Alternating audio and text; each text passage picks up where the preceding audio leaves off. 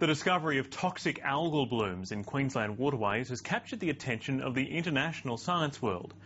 The results of a 3-year research project, which has uncovered evidence that blue-green algae is spreading to the Murray-Darling system, will be presented at a conference next month.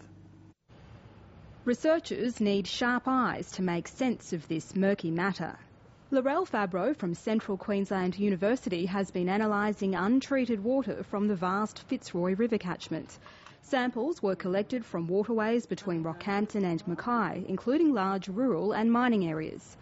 The research discovered several strains of harmful blue-green algae toxins. There are far more toxin-producing algae than we first expected out there. It's meant that for cattle producers and the like, we're increasing surveillance in different areas. The toxic algae are also appearing in New South Wales rivers, including parts of the Murray-Darling Basin. So the research is being considered by regulatory organisations that set Australia's drinking water guidelines.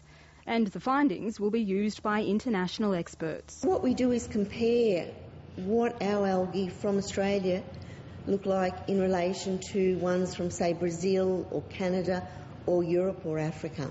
Thinking globally, acting locally is the key. Users of raw water would need to understand what implications, if any, it had for their use.